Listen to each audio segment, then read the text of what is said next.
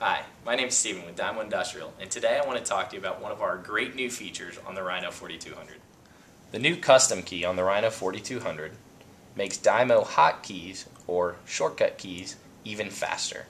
First, you select your hotkey, in this case, flag. You would typically go through the menu and select your flag type or cable size, hit medium, flag length, enter in 1 inch. Hit OK, and then you can proceed to make your label.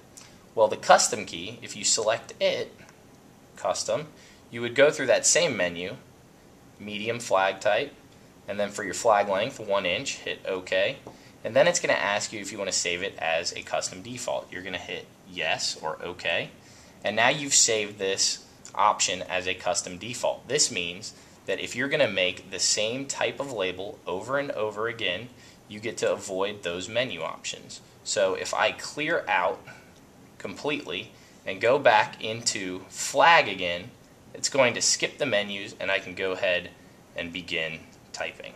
That's how you use the custom default key.